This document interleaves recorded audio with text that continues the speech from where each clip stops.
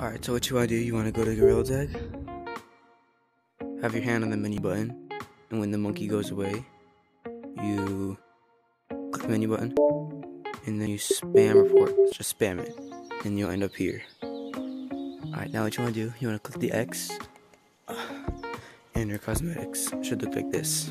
Now what you want to do, here, and what you want to do, you want to click the menu, until it shows up. Click report, and you should see all this. So you want to go to your whichever one you have the most of, and for me that's hats. And then you want to put your finger, hold on this, and then hold down the arrow and click the 3 lines on your left controller.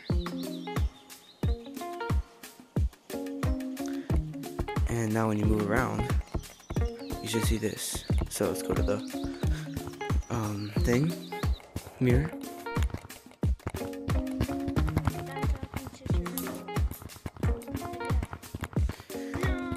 And you can see it goes on and off.